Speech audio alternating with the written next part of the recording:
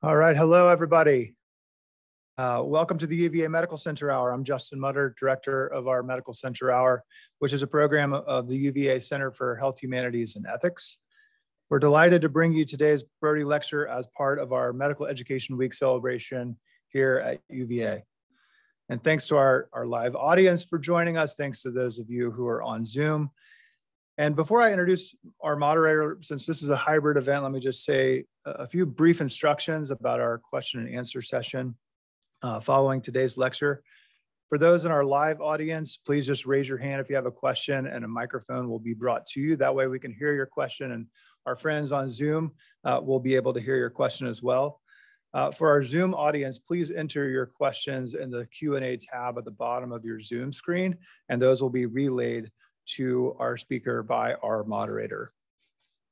A reminder to everybody, if you've got a handout on the way in, if you're here or on the slides on Zoom, you can claim continuing education credit for today's participation and just follow the instructions on that handout or on the slides, which will appear again at the end of today's session.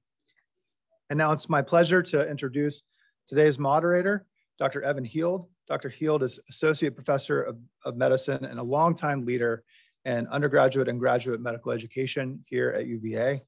He has practiced general internal medicine at University Medical Associates, advocating for the social mission of health professions education across the continuum of trainees' clinical experiences. As director of the Brodie Medical Education Committee, Dr. Heald will introduce today's distinguished speaker. Evan. Great. Thanks, Justin, for that introduction. And now it's my turn to do a couple of introductions. I stand on the shoulders of Dr. Eugene Corbett, who was the first director of the Brodie Medical Education Fund Committee. And this is Gene, standing in front of the old medical school. On the other side of the slide is Mrs. Brodie. Mrs. Brodie was Gene's patient, a very grateful patient.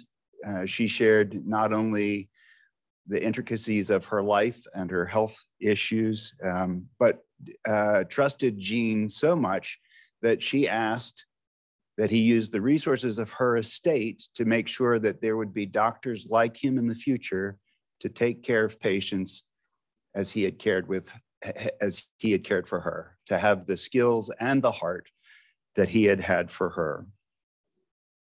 Each year, the Brodie Committee invites an external scholar to help us look at our educational systems and our programs critically. Dr. Corbett would say to stir ourselves to be better doctors, better educators, and better humans. This kind of thoughtful stirring is a reason that a spoon is on this slide as an important symbol for Mrs. Brodie's work. It represents self-appraisal and advocacy, layer after layer of iteration. This particular Brodie spoon is carved from a poplar tree that was planted in the 1700s, a tree that still grows in Albemarle County. Think of the iteration it has witnessed. This year, we're pleased to be joined by Dr. Alison Huffstetler. She's the medical director of the Robert Graham Center for Policy Studies in Primary Care. She's an assistant professor of family medicine and population health at Virginia Commonwealth University and at family medicine at Georgetown University. Dr. Huffstetler completed her family medicine residency here at UVA. Completed is a gross understatement. She was the 2018 Brodie resident clinician and a Mulholland resident educator as well. She went on to a Robert L. Phillips Jr. Health Policy Fellowship at Georgetown University and currently teaches residents and students in her clinical practice in Fairfax. She has been remarkably productive and impactful in the short time since she was here at UVA. She is recognized nationally and internationally for her research in primary care and equity. Today, she will be teaching us about how to achieve social accountability in healthcare through graduate medical education. Dr. Huffstetler.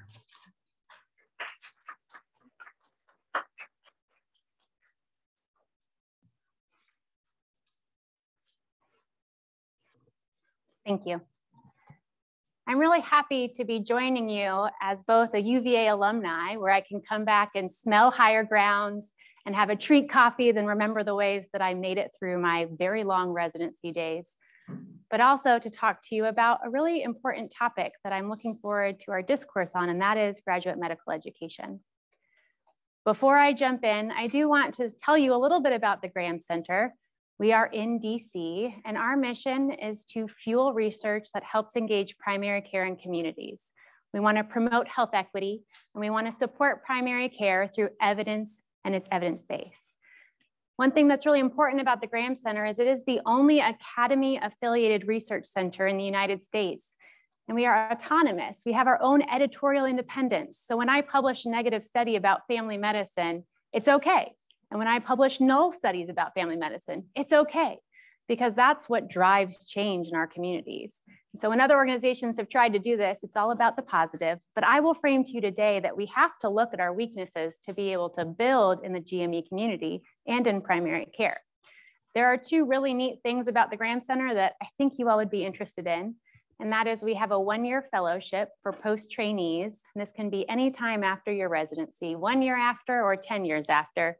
You spend a year with us in DC, you have continuity clinic and 70% dedicated research time. And we give you all the tools you need, from the basics if you've never done research to letting you fly on your own by the end of the year. So it's a really fabulous endeavor. But if you can't do a full year with us, we also have a 1-month Larry A. Green Visiting Scholars Program. And you can do it in person or remote if you need to continue your continuity care. And we give you all those same tools, but in a really condensed time period. And they keep telling me not to say this out loud, but once we have you, we keep you.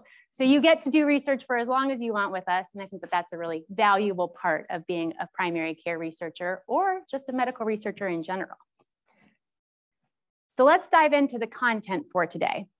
And I've broken this up into 3 different parts. The first part is historical, and we'll spend about 1/3 of our time on that. The second part is the context of data today. And the final part is a question and dialogue where we'll talk about GME and what you all are expecting from the UVA. I don't start with the history to bore you. I start with history because context is invaluable. And if we learn from the lessons of the past, then that will help us transform GME for the future. I also think recognizing where we started as a medical community, we don't talk about that very much. We don't give time and space to history of medicine and appreciate how far we've come as an institution and as physicians, nurses, and all of the people that form our team. We've come a long way. So I'm going to start with the idea of undergraduate medical education as a framework for graduate medical education. And we're going to go back more than 100 years in history. So in the mid-1800s, the American Medical Association was formed, and it was formed with the idea of purifying quackery from our profession. And I'll reframe that today. I think they were promoting evidence-based medicine before they knew what evidence-based medicine was. So they wanted to purify quackery from the profession. They wanted to standardize what medical care was across the United States.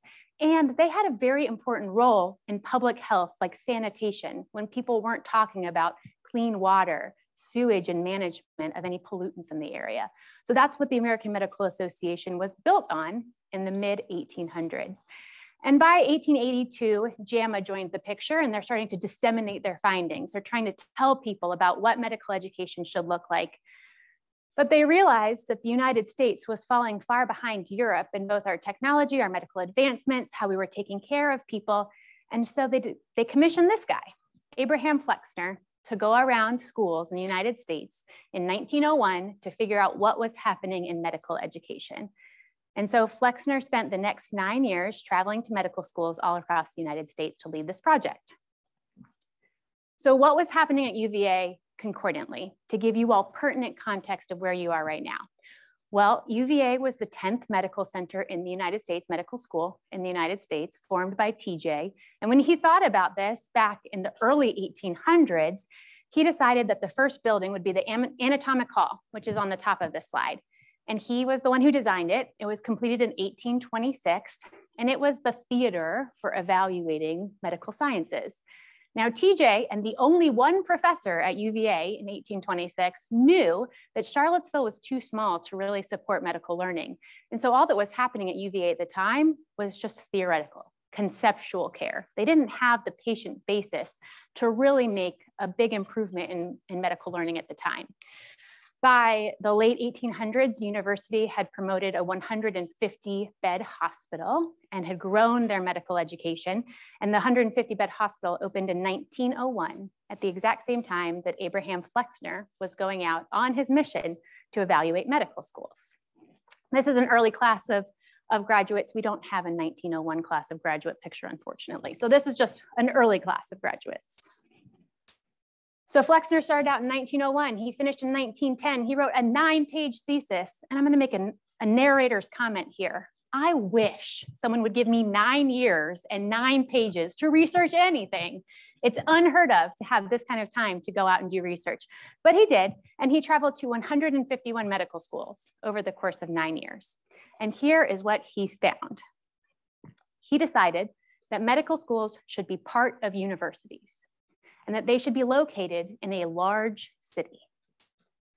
These are the first two. The third thing is that he should only have one university and one medical school per town. So this is very much because Pennsylvania, Pittsburgh, and Philadelphia had tons and tons of medical schools, but very few patients to share among them at the time. And the fourth thing that he recommended was that you study the medicine that is pertinent to your community and your surroundings. And I'll say this is the first point at which we appreciate a social accountability and an index of that accountability to your community. Now, what he framed this as, well, if you're studying in Louisiana, in the bayou, then you should be familiar with the infectious diseases that are common there. And if you're practicing in a large urban area with a bunch of reproductive age females, well, you better be really comfortable with deliveries. And if you're up in the North England area where tuberculosis and travelers were most common, then you should be able to treat tuberculosis. So this was the first time that someone had said, hey, treat what's around you, learn what's around you, and focus on that. At Flexner's time in history, he recommended that of the 151 schools that he visited, only 31 remain in function. There were 300 or so at the time, but he said we only need 31 schools. We need 2,000 graduates per year and a total of 9,000 medical students at all to treat the entire country. Now let's take a break and go back in time here. So when we started this, the AMA in 1846, James Polk was president. Oregon was a territory. When this came out, we had moved on to McKinley, big progress in the United States as the president, but we still didn't have Hawaii as a state yet. And so the context of the time was that they didn't think they would need the number of physicians that they were producing during that era. Now, I thought it would be helpful to you all to know what Flexner said about the University of Virginia. And he does, he mentions UVA at one point during this. And he said, like was noted early in the school's mission, UVA was too small of a city, or the surrounding Charlottesville was too small of a city to support a medical education. So send them on down to Norfolk because that's where they're actually going to be able to train and get people engaged. It took around 70 years for our medical education to become more standardized in a Flexner type approach. And we're going to talk and come back to this. But what about graduate medical education? That is what we are here to talk about today. And Flexner proposed that it was unnecessary, that you learned everything you should know in medical school and then go out and treat the world because that was what should and did happen in communities, which we know today is probably not exactly what happens. Before Flexner started moving around the United States, training in postgraduate, so after the 4 years of medical school, was pretty darn rare. People did do some apprenticeships, but it was hard to find. The faculty from Yale, Harvard, Michigan, Hopkins, they all went abroad to get some postgraduate training. That's what this picture is. This is Victor Sesner in Germany. And he was training American physicians to do surgeries abroad. The technology was more advanced, the surgical procedures were better known in Europe, and the infrastructure was more in place to train individuals. So in a cool story, he was the first surgeon to perform an oncologic procedure removing esophageal cancer, and the patient survived pre-anesthesia, which is crazy to me. So surgeons and other physicians would go and travel to Europe to get some training. They would come back. That was in the 1800s to the early 1900s. And these were really apprenticeships. These weren't traditional postgraduate medical education like we see with GME today. Formal residency programs, as you might know, were really established by Osler at Hopkins, and that's where the rounds that we traditionally think of come from. But even when these were established, it was unclear who residents were. People who worked in the hospital that were just staff could participate in residencies. People who were from the community could participate in residencies. So you didn't have to graduate from medical school to be a resident at that time. And that caused a lot of confusion in what was developing. By World War I, nearly 70% of medical school graduates went on to some sort of postgraduate training, whether it was an apprenticeship or a residency type. And the AMA said, okay, well, now we have all these people doing these graduate experiences. How do we standardize that? Because medicine is a revolution and you see things come back, right? So they said, how are we going to standardize this? And they proposed an essentials of residency. And it was, here are the principles we think every resident should know, but institutions, you figure out how to do this on your own. So they just gave some general guidance for that. Ophthalmology was also developing its own board at this time. It was the first board. It was established in 1817, and this was the first female diplomate of the American Board of Ophthalmology, Laura Lane. She was not a resident, but she did graduate from, or she did complete their actual, the tests that were established in the early 1900s. Ophthalmology was shortly followed by otolaryngology. And interestingly, primary care tried to establish their own residence or their own board in 1919, but failed to do so because Flexner said we should be able to do this without any subsequent training. And so that thought was still very fresh in people's mind that we don't really need these boards, but some started to pop up. In the 1920s, residency looked a lot different than it does today. Residents were encouraged to take a very small number of patients, know everything about your patient, read a lot, spend time in the library, relax, that way all of it could matriculate and sit in your brain so that you could learn it. They were not the workhorses of the hospital. They had small patient panels, and it looked much different than it does today. By World War II, we see a very large shift in what our graduates look like. By 1943, there were 3,000 unfilled residency positions in the United States, and that's because the supply and demand was never a model we adopted as a GME community. We just put people in residencies because they needed them there, was what they thought. So there were 3,000 unfilled residencies going into World War II, and there was no population health or attribution to the general public at this period of time. Now, at the same time, FDR comes to UVA and gives the commencement in 1940, and UVA did something really strategic in its approach to undergraduate medical education at the time. They trained 2 classes of medical students every year so that they could graduate and go to Palermo, Italy, acting as a hospital for people at war. And so they would send their graduates directly to Italy during that time period. This took away from the graduate medical education push at UVA, but certainly served a social good. And this is them returning home, the 8th evacuation hospital returning home in 1845. So now we're up to post-World War II. And like I said, medicine is cyclical. And so people recognized that there had to be some sort of standardization of residency education. How are we doing this? What are we teaching? How are we making sure that residents are safe? Because there had been the transformation to much higher patient loads, unsafe working conditions, house staff truly were house staff. They lived at the hospital. And so the American Medical Association, again, commissioned a report called the Millis Report, and the newly formed AAMC commissioned a report called the Cogshall Report. And they essentially said the same thing as before. What we saw is that there should be an association of residency positions with universities. They should be close to and affiliated with universities. They also said that really an internship wasn't necessary. We shouldn't have a generalist year. We should have very specialized training, and that the science of the generalist should be in medical school.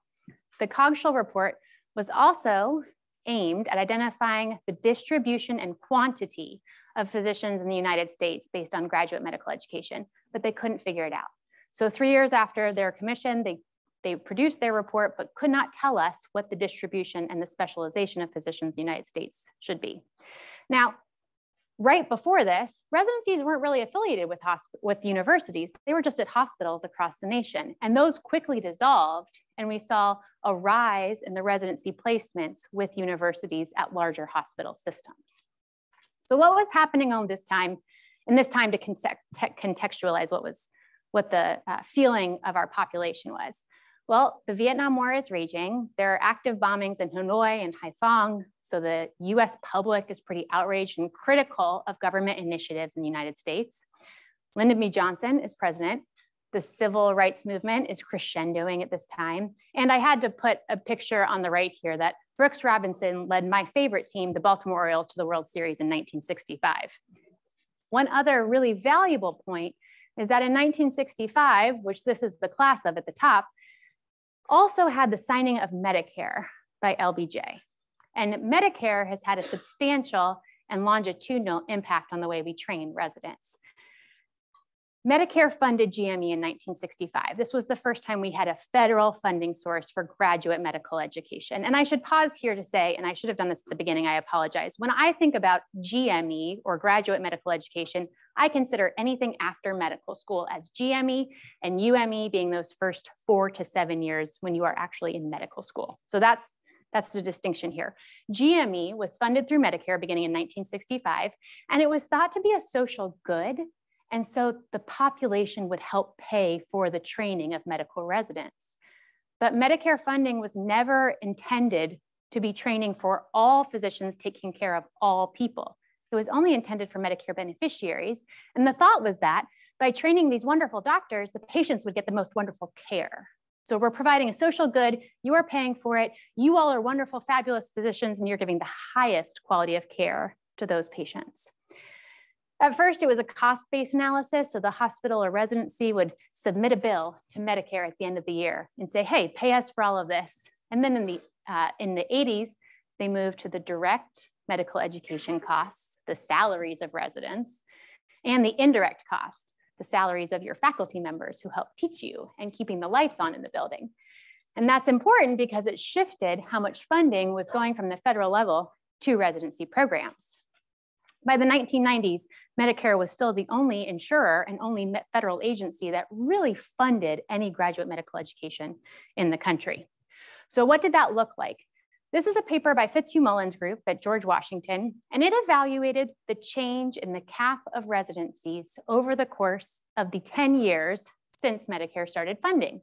And what we see is that there is a high distribution of residents in the Northeast. That is where most of the slots for graduate medical education exist. So if we compare these GME slots to where the cap is, and that's different, we should identify a very similar area. So if we compare these back to back, what we see here is that the per population physician distribution matches up with where there are GME slots. That makes total sense. This is what we should see. If they're funding more slots in an area, there should be more slots for those people living in that location. But what you should notably identify on this is that the Midwest doesn't have a high volume of residents that are available there. There was a lack of funding equity in the United States because, again, that Medicare funding went to the places that already had residencies, and those residencies had left the communities and went to university centers. And so that's what was getting funded from 1996 onwards. A myth that I oftentimes hear about Medicare funding is that we haven't been able to expand any of our graduate medical education after Medicare capped, and that's not correct. So the Medicare cap said that the slots that existed were the only slots around. The funding could increase because inflation, so you get more money now than you did in 1996 for a resident, but the slots didn't increase. The slots could increase at hospitals that had never had a graduate medical education program. So naive hospitals, if they wanted to start one, they could apply for Medicare funding. They had 5 years to build a residency, and at the end of 5 years, they submitted their cost reports, and that is what they would get back. So you do see new residency programs pop up in the course of 1996 to 2010, and even till now.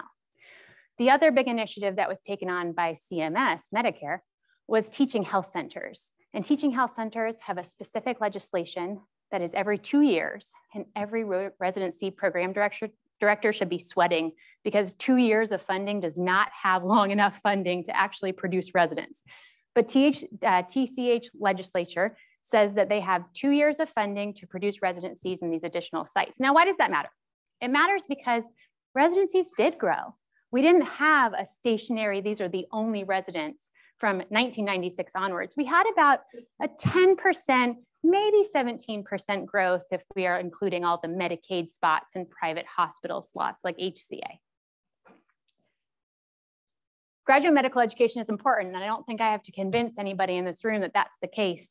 But what we see are 5 specific areas that I would like you all to consider and focus on. First off is that there's a geographic impact of where residents are trained. We find that over 70% of residents stay within 100 miles of where they train. Now that 100 miles is nothing in New York, but it's a lot in Oklahoma. So 100 miles can make a big difference. For teaching health centers, those graduates stay within 5 miles. And teaching health centers are exclusively in medically underserved areas. So that has a giant impact on the community that it serves. Imprinting is a fascinating event that if you as a resident train in a low-cost setting, you go on to provide low-cost care for at least 10 years, if not 15 years after you graduate from residency, and vice versa. If you practice in residency in a high-cost setting, you go on to provide very high-cost care after you leave residency. Physician recruitment and retainment is a fascinating GME initiative, and that is for community involvement. We want to bring in the people who live in that area to train at that medical school and go to that residency so they stay in that area. So the more involved a GME program is within their community, the more likely they are to have their residents stay in that area. I hope that I could say to all of you that you are experts in care. Residents are at the peak of their knowledge right at graduation or 1 year after in their fellowship year. And the goal is that we provide that critical level of care to our patients moving forward. And the final is that GME has a big financial impact, whether you realize this or not. When an attending physician leaves their residency program and is their first year, they bring about $2.2 million in revenue to the community that they serve.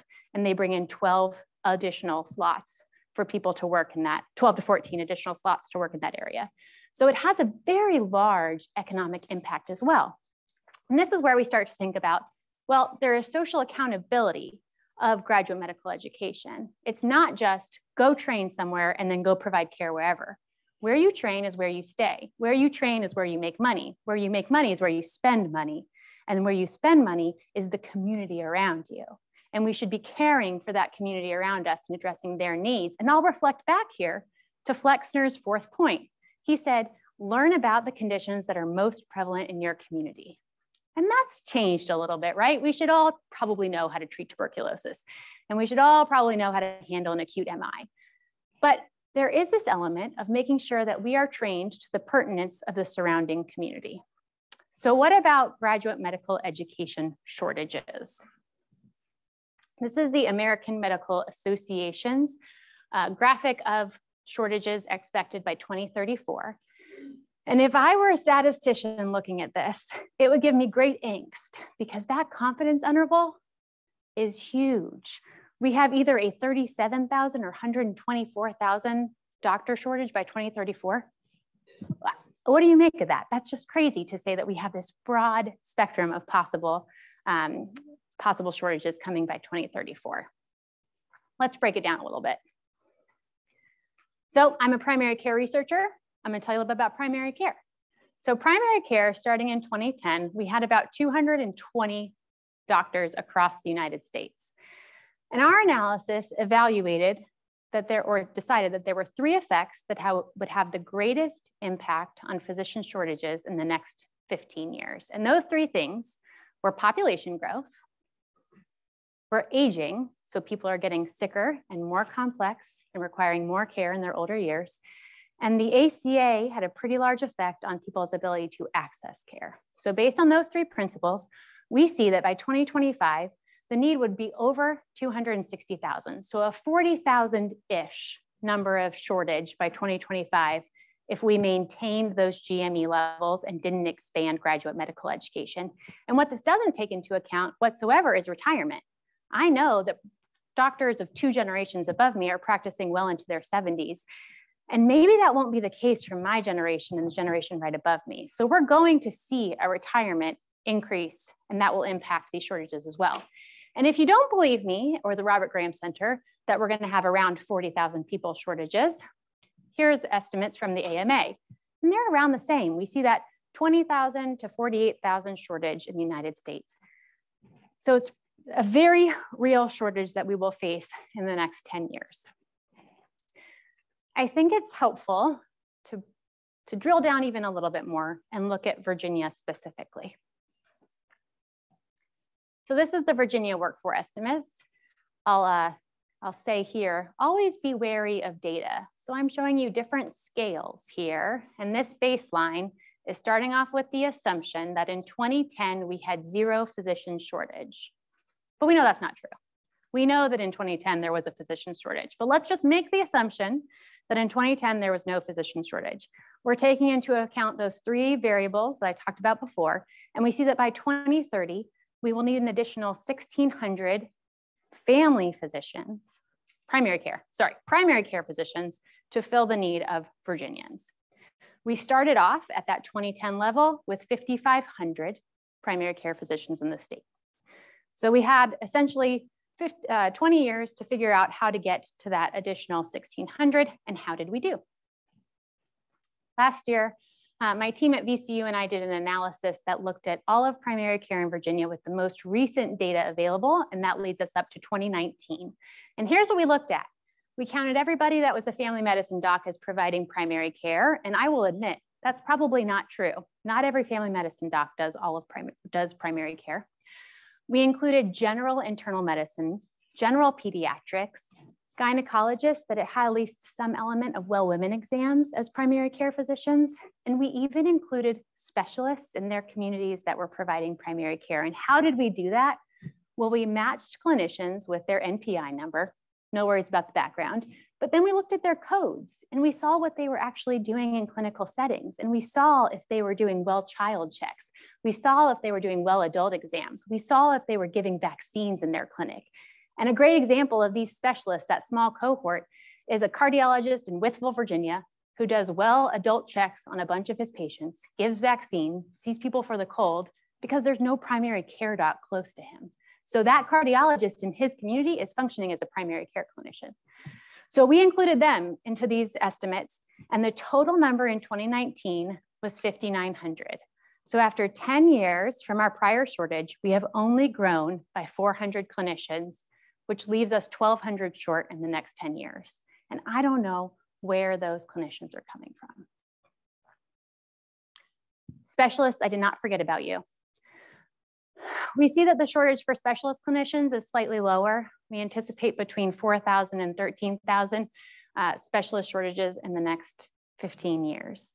And I say that I would propose to you that that scale is really darn important. And I hear a lot of people say to me, well, why family medicine? One physician said to me, you're too smart for family medicine. Why would you do that? Why is primary care important?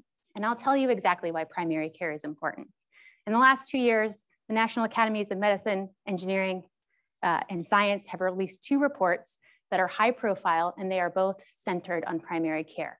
And what they found was that let me back up. Do we all agree that the National Academy of Medicine is probably expert in the field of medicine? Can we agree on that premise? So if we agree on the premise that these are experts in their field and not just primary care physicians, they're physicians of all types of specialties. In their 2021 report implementing high quality primary care, they said that primary care is the only specialty to have evidence that demonstrates improved health outcomes and reduced health disparities. And that to me says primary care is important, 100%.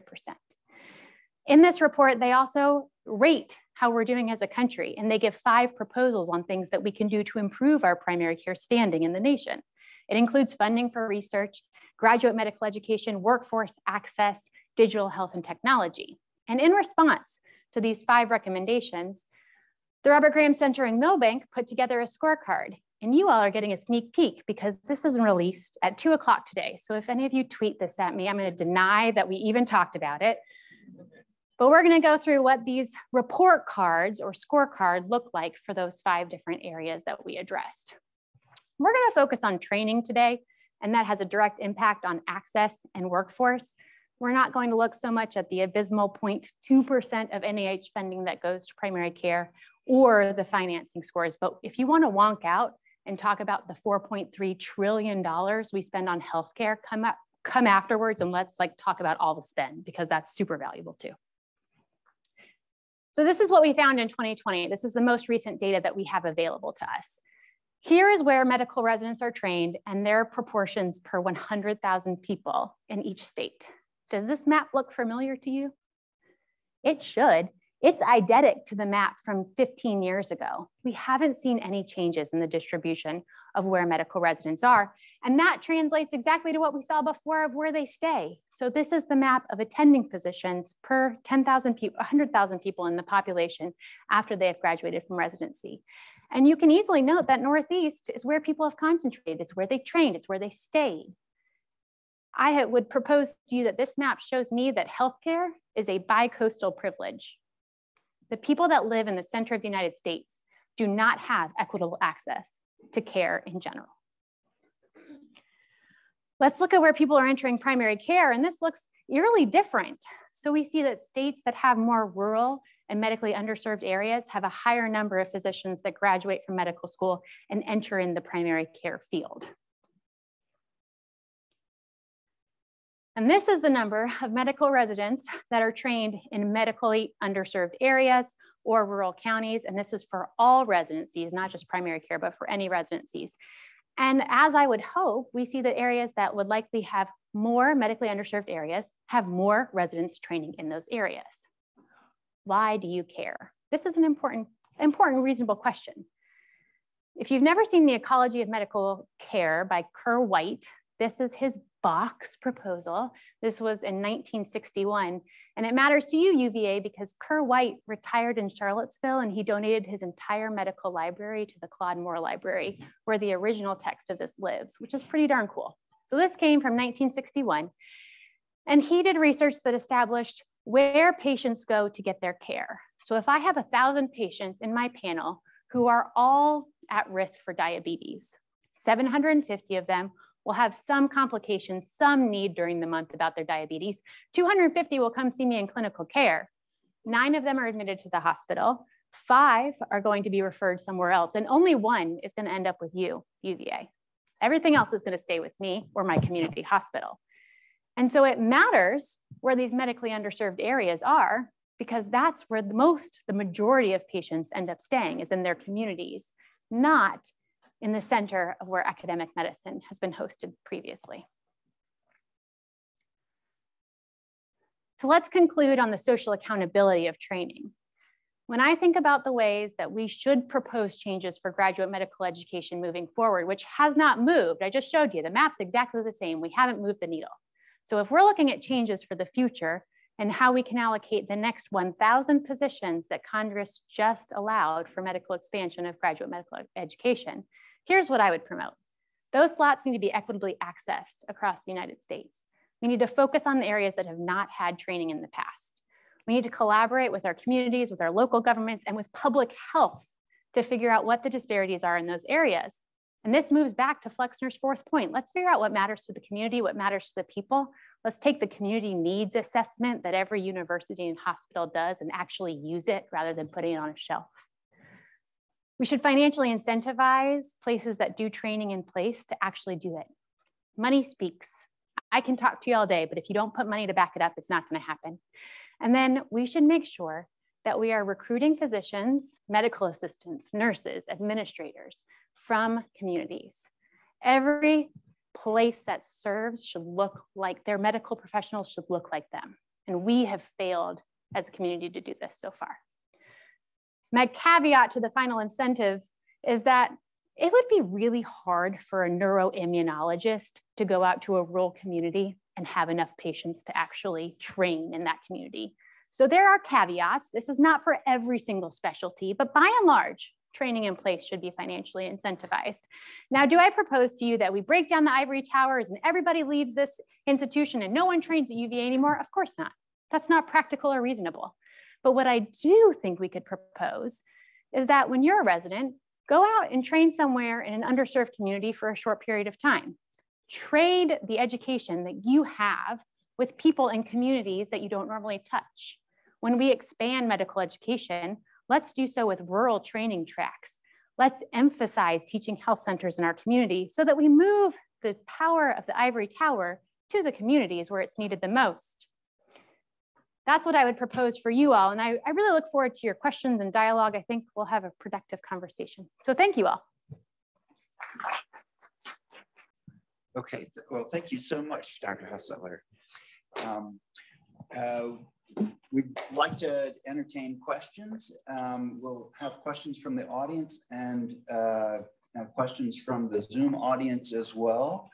And afterwards, we're also going to have an opportunity for people to meet with Dr. Huffstetler in the meeting room 1. So if you don't get your question answered here, there will be more opportunities. If people would like to submit questions in the chat, I will moderate those. And if you would like to ask a question here, please raise your hand and we'll get you a microphone. And while you're thinking about that, I'm just going to go ahead and start with a question. And that is, I think that we've talked a lot about primary care, but all of us, whether primary care doctors or specialists, I think have felt the imbalance of resources. And when we've had challenges getting patients a primary care doctor or a specialty doctor, we felt like, gosh, this person really should see a mental health provider that has more resources than I do, or this person shouldn't be driving 4 hours to see me for primary care. How do we as individual providers or as a school of medicine have an impact on affecting that imbalance? It's a great question. And I face this with patients all the time who drive, maybe not 4 hours. I'm no Evan apparently, but drive a little bit of a ways to come see me. And I think it's different for those two groups. And as a medical school, part of it is placing people in communities to train. So when we remove educational opportunities from small and independent practices, we remove those experiences as opportunities for the future.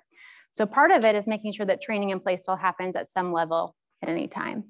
As a clinician yourself, I think that there is a level of trust that we have to promote back to our outside hospital. How many times as a resident did I write patient from outside hospital and I thought I looked down on it, from Bath County Hospital?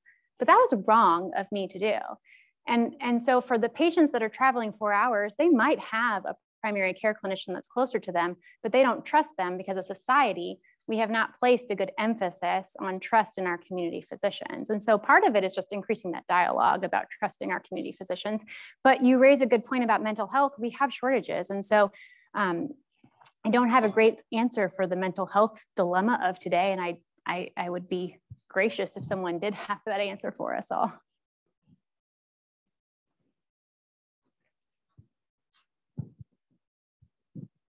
Hey, Alison, great talk, thank you. And I was wondering if you could comment on the way that UVA might be able to use the recent community health acquisition of hospitals leading up into Northern Virginia as part of a strategy to have some more community training opportunities for our residents and potentially specialists as well. Sure.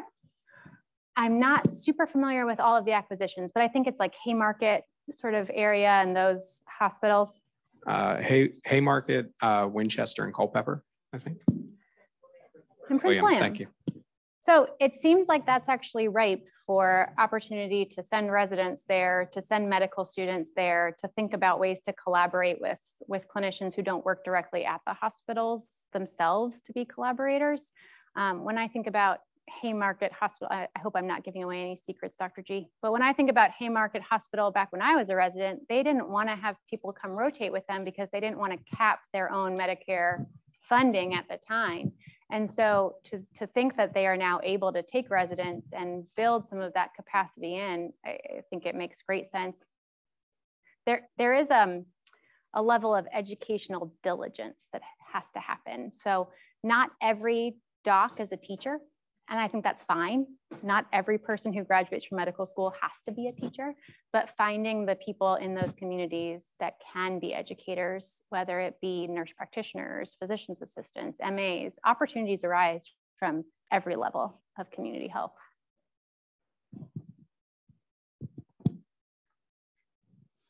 Hi, thank you so much for your talk. It was really enlightening.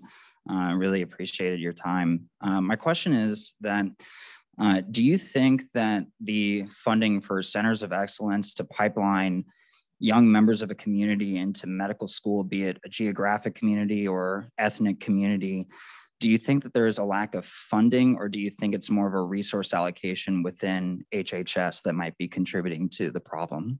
That's a wonderful question. So there are several different recruitment strategies. And I will caveat and say, I was told not to use pipeline anymore because it can be offensive to a specific demographic. And so I use recruitment now as my steadfast word. So the recruitment pathway for students that have historically been underrepresented or communities that have been underrepresented, we actually have a lot of initiatives from organizations, not from government entities, to do that. So things like HOSA, which is a high school organization that reaches out to students who are interested in STEM in general and offers them opportunities to work with clinicians, to meet with people in the area who have excelled in any medical specialty. And I think that those are quite valuable. I do not foresee the federal government funding recruitment strategies at this time. I think HHS is focused very much away from population health and increasing recruitment efforts right now. Dr. Huffstetler, we have a question in the chat. The respondent says, are you an advocate for a national health service where everyone who graduates from a residency provides healthcare to communities in need? This is like the Australia model is what I'll say is the closest to that. So many physicians who train in Australia or international medical graduates who come into Australia to practice have to do a 2-year remote location before they enter into a city to do their practice. But actually what we find is that at least with primary care in those locations, the individuals who go out to remote towns in Australia stay. They don't leave those towns. They don't go to the urban areas. They made their community and that's where they stay. So would I propose that for the United States? No way. We are way too against the idea that we have to serve. I mean, if you think about even military enrollment now, I think that there would be way too much pushback from our mental perception of what it means to have to be told to go somewhere. That being said, the National Health Service Corps does a really brilliant job at that. So the National Health Service Corps has done 70% of your time, your clinical time has to be dedicated to an area that has a high HPSA, health professional shortage area score. And those institutions have really brought doctors to communities in need. Since you mentioned Australia, one of our previous Brodie scholars, Dr. Paul Worley, who is the Dean of Flinders University, developed a program where communities actually recruited the people that they wanted to be their doctors and trained them in situ as medical students, and had tremendous retention rates there. Yep. Is that something that would help the United States healthcare situation? I would posit yes. And I would agree that Australia has done this. And if you go back in time and look at Jack Geiger's work, who went to community health centers, or it was called COPCs, the community outpatient primary care in South Africa, he did the same thing where they brought the community needs. They identified individuals who were interested in becoming physicians and nurses in those communities, and that's where they stayed and trained. And they had to go away for some periods to have clinical exposure, but they went back and they did most of their education in their own hometowns. And that became really what the community health centers of today were framed on through HRSA. Now they look much different than they did in the 60s when Jack Geiger was coming back and forth. But that premise was why the Health Resources and Services Administration was really started. I had a different question originally, but just to follow up on Sam, on your discussion with Sam here about there are opportunities for teaching. Not every physician is a teacher, and teaching is undervalued. Teaching is markedly undervalued in the health system. I mean, the national healthcare system. And so I think that's a kind of a bigger national discussion. But my other question was, you showed the figure of the number of medical students entering training in certain areas and how that was discordant with other like concentrations of people in need in communities. Do you think that that reflects kind of like a catching up in some of those areas that had been kind of historically like had received less funding and that sort of thing? It's an interesting question about catching up in an area of need. And I don't know that answer. When we look at the map that I think you're referencing is the number of medical school graduates entering primary care, and the density was much different than those with the states that had the highest training. And that was calculated on medical school graduates who matched into family medicine, internal medicine, and pediatrics, which we know are not all going to be general clinicians. They might subspecialize thereafter. But I suspect that's actually just a factor of the schools in those areas promoting those specialties. I don't think it's catch up so much as it is the identity of many newer colleges and focus on generalism.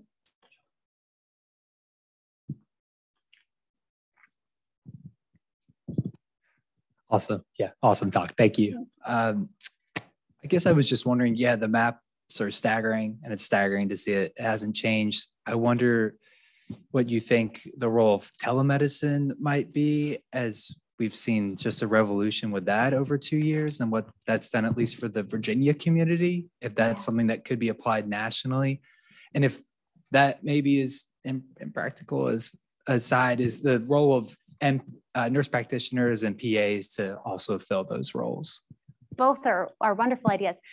Telehealth, I think, I'm so glad you asked, because when I think about the beginning of the pandemic, I worked in my ICU for 2 weeks. And as much as I tried to remember Dr. Enfield and Dr. Vranick's teaching on ventilators, I did not know anything about how to manage a ventilator. So I used my EICU as my way of making sure my patients were safe during those first critical weeks when I didn't really know what I was doing very well.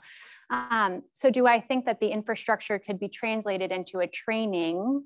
I'll translate your question a bit, but could that become a training avenue? Yes, absolutely. Could we use telehealth and this advent of technology to improve training in place, but access to the resources that UVA has? 100%. So let's not only use telehealth, let's use technology for training and bring those communities that could potentially have learners in it and connect them with resources like this. And that would be the use of the ivory tower in a really community-based way. As for nurse practitioners and physician's assistants, yes. When I wear my AAFP badge, I have a different narrative than when I wear my human badge, right? And I think that family physicians and societies have this negative perception of nurse practitioners and physician's assistants, and that's not the case. They can help fill a gap. Now, is there a different education that goes to nurse practitioners and physician's assistants? Yes. Is there a limitation of what they should be able to practice autonomy? Yes. But can they help make sure that there is a connection and that they have resources in an area? 100%.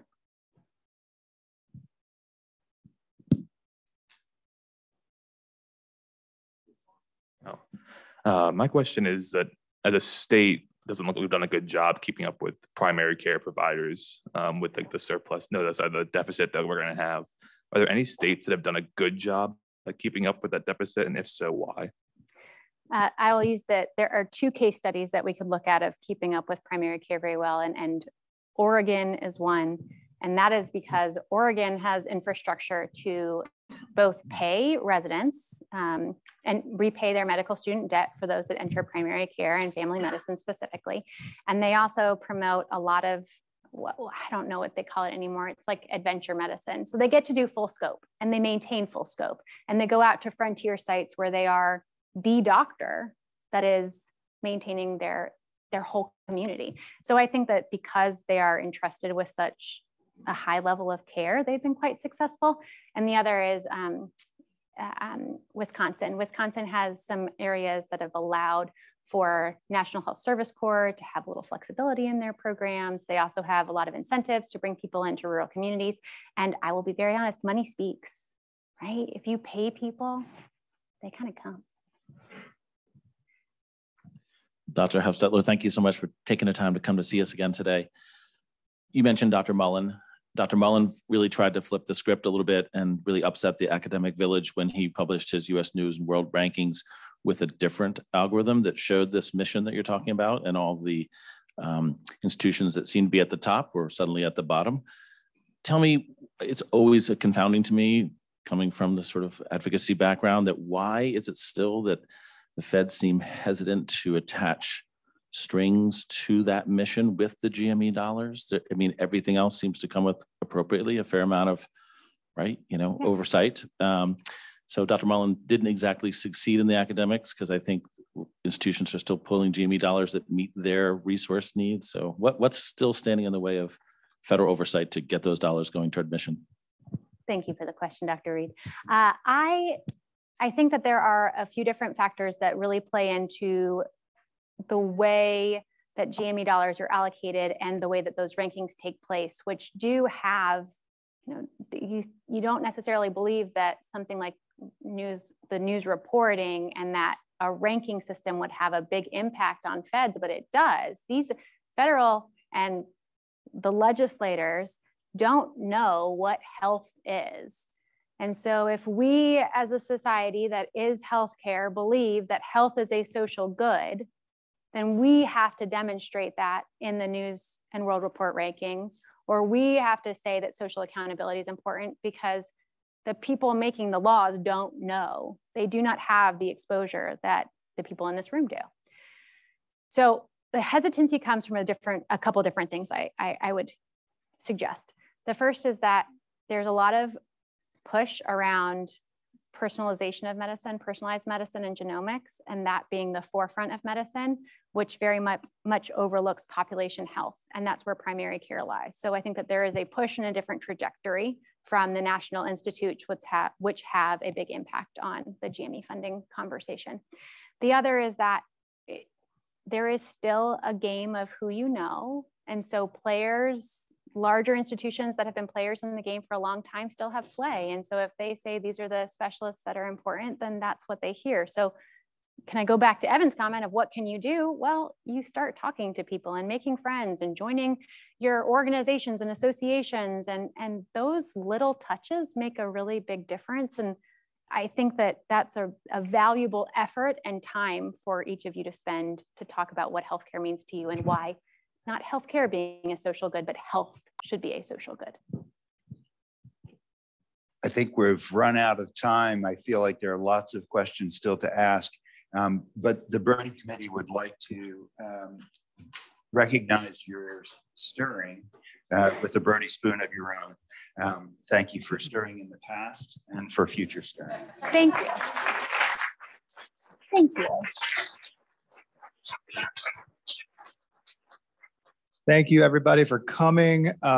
Just real quickly, and thank you, Dr. Huffstetler, for that wonderful talk. Feel free to drop by outside for those who are here. We will continue our conversation. In a couple of weeks, we'll have our own Dominique Tobel giving a talk on her new book, Dr. Nurse, Science, Politics, and the Transformation of American Nursing. That is on March 15th. So join us for Medical Center Hour then. Thanks, everybody. Have a good day.